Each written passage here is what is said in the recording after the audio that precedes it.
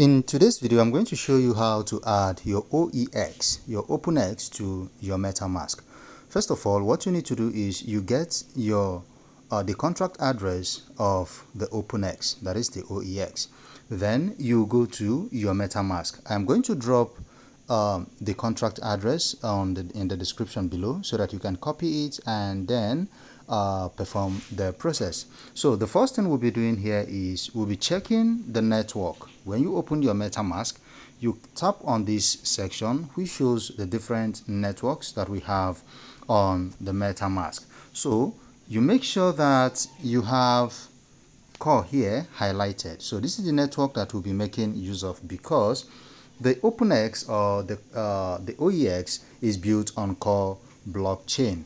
Okay, so if you have your wallets at the Openex long testnet network or Arbitrum or BNB or whatever, you will have to select Core, okay, and make use of the Core network.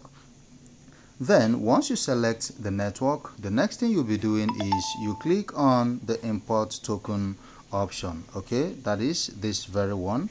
When you tap on it, then this page is going to appear. Then on the section of this token address, that is where we are going to paste the contract address, and already I have copied the contract address, so I'll just click and hold on that box. Then I will select the paste option. Then once it is done, you discover that the symbol will show automatically and the decimal will also appear automatically. If yours doesn't appear quickly, you have to give it some seconds. It's going to appear automatically. Then the next thing you'll be doing is you click on the import button.